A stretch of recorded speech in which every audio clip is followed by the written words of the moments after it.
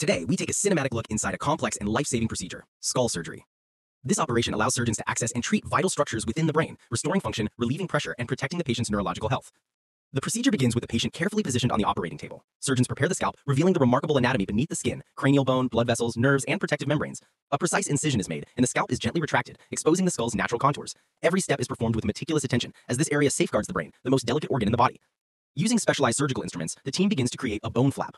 The drill hums softly as it forms a guided opening in the skull, allowing controlled access to the cranial cavity. The bone is lifted with precision, revealing the dura, the thin, protective layer covering the brain. Throughout the procedure, surrounding structures such as arteries, veins, and cranial nerves are carefully preserved. Once access is achieved, surgeons perform the necessary intervention, relieving pressure, removing damaged tissue, correcting abnormalities, or treating injury.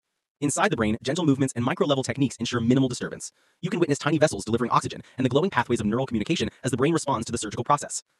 After the core treatment is completed, the dura is closed and the bone flap is repositioned and secured. Sutures bring the scalp back into place, marking the end of a precise and coordinated sequence.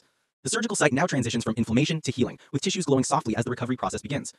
Following skull surgery, patients often experience restored neurological function, reduced pressure, and improved brain health, clear reminders of how critical and transformative this procedure can be.